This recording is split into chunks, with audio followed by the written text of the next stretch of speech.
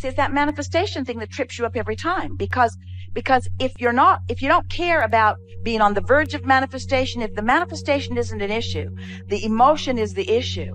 You're not on the verge of feeling interested, you're there. You're not on the verge of being happy, you're there.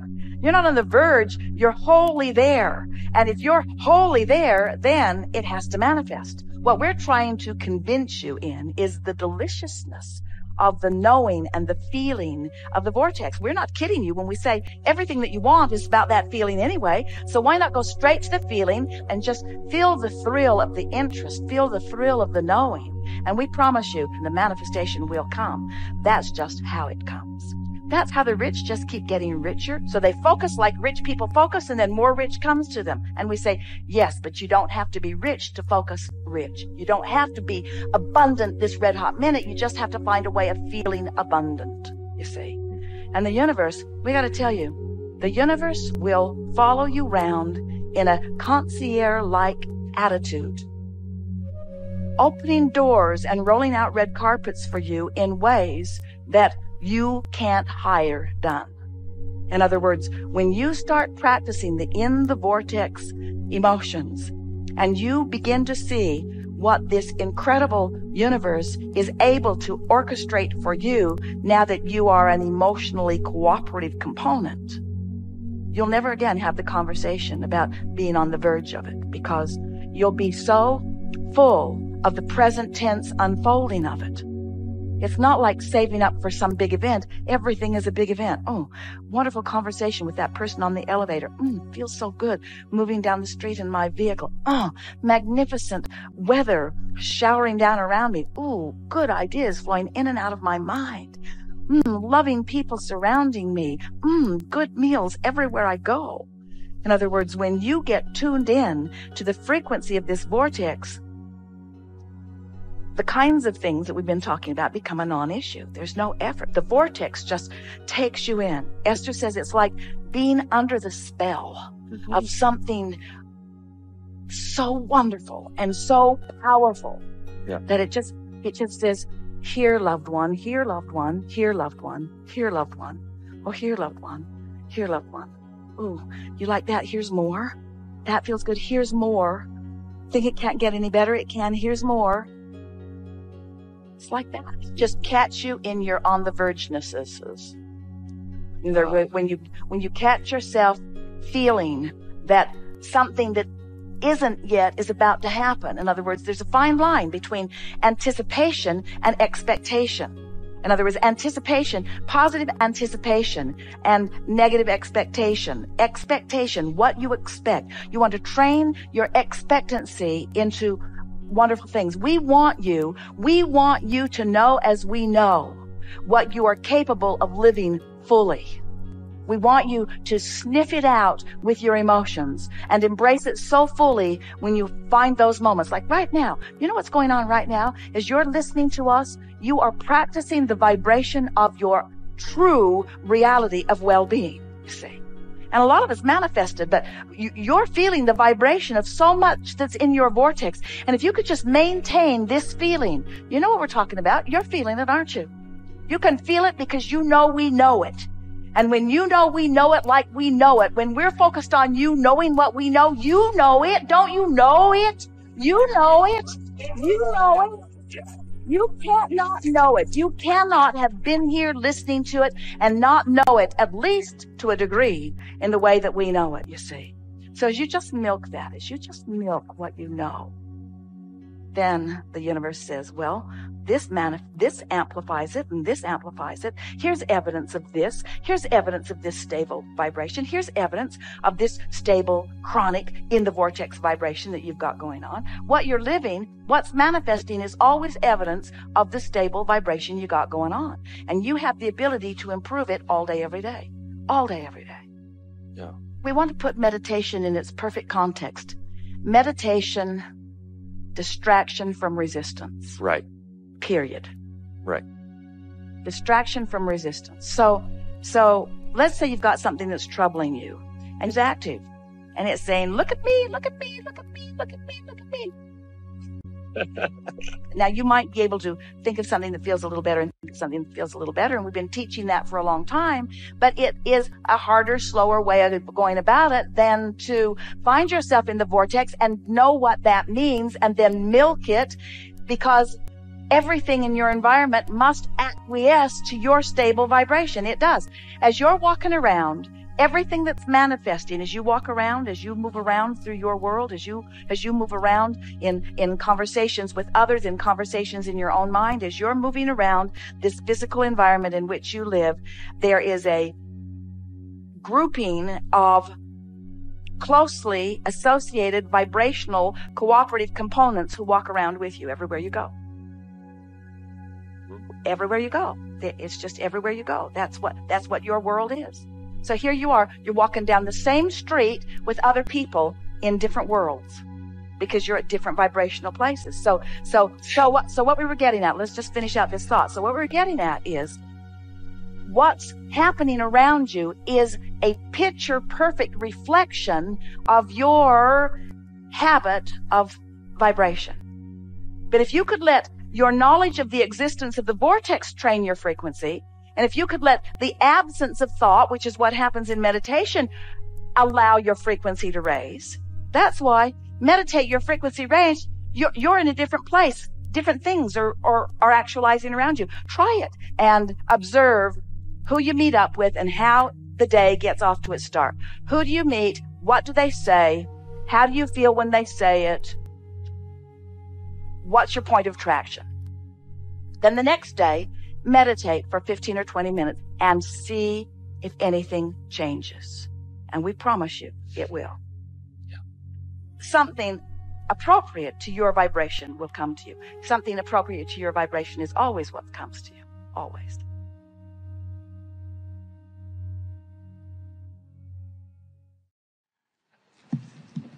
Thank you.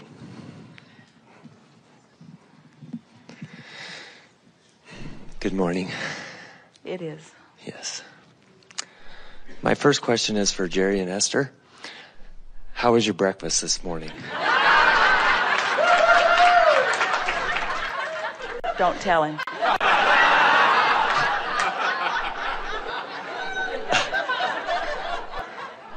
It was perfect. Because they brought their own.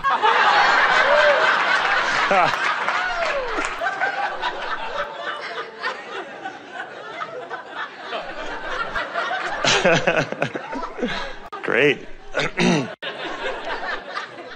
And as Jerry and Esther say frequently, we don't live it, we just teach it.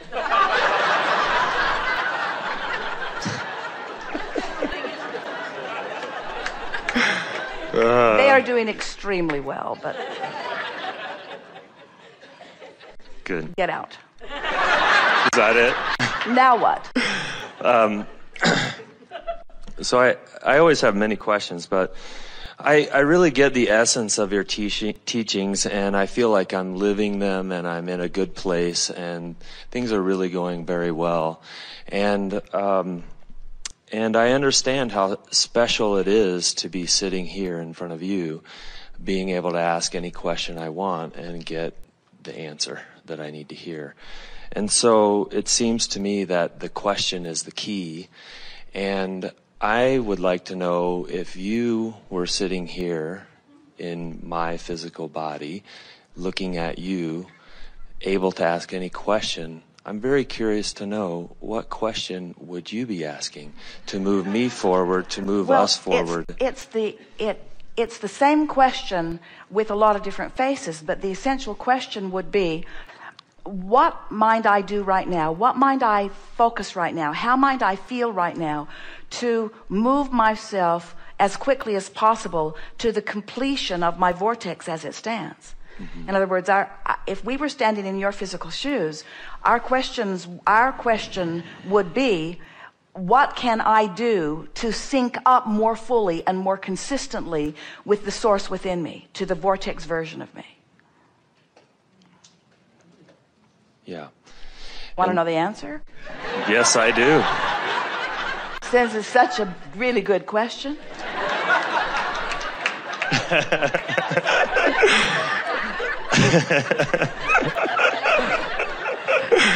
And the answer is, you see, well, we're going to give you that answer, but before, you're going to enjoy this, because you think that we chose you and that you get to just ask any question that you want. But that's not what's going on at all. We know who you are and what's active within you, and we choose you because of that. Right. Breakfast thing threw us a little bit. You get what we're talking about. So, yes. So the answer to that question is, this vortex that we're talking about, you find yourself, whether you know it or not, in the vortex almost without exception every single day. Mm-hmm. It just happens. Something happens where the absence of focused, resistant thought allows an in the vortex moment. It might not last very long. So the answer to our question of how to get closer to vibrational sync with who you are is to care about how you feel and be aware of how you feel, and to do 100% of your efforting, of your affirming from inside the vortex. Things would be so much easier. All the work you do from outside the vortex, while it might move you, it would be so much easier for you if you were just aware that you're in the vortex or right on the brink of it, and then you would just milk your way in. And then, most important, stay there long enough to establish a frequency long enough to get law of attraction working around it in order to establish a vibrational shift every time you go in the vortex. Imagine if you just stumbled in and then maintained and then practiced the vibration of being in the vortex long enough that you affected a stabilizing shift in your vibration, your entire world, everything else from that moment would shift for you. The conversations that would come to you for the rest of the day would be shifted because of the shift in vibration. The memories that you're pondering would be different because of the shifting that you've accomplished.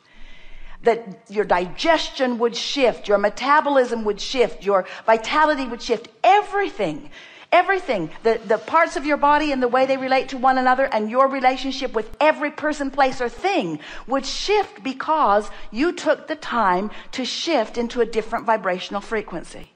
How about that? And you do it by recognizing, feel pretty good. What is it about this moment that feels so good?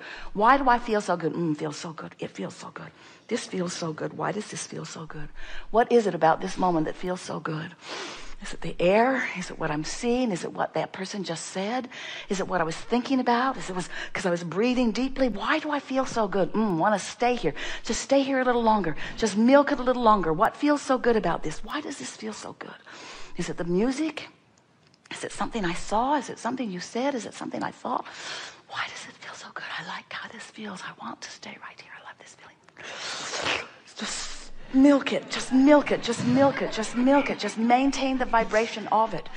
Because you'll slip from it, because life will cause you to. But just that little bit of staying there has changed your relationship with who you are forevermore. You will not be the same person after that much in the vortex focus. And when we use the word effort from inside the vortex is a whole different word than effort outside the vortex. Because effort inside the vortex is going with the flow of things. Effort outside the vortex is bucking your own current, and it's hard. Best answer ever.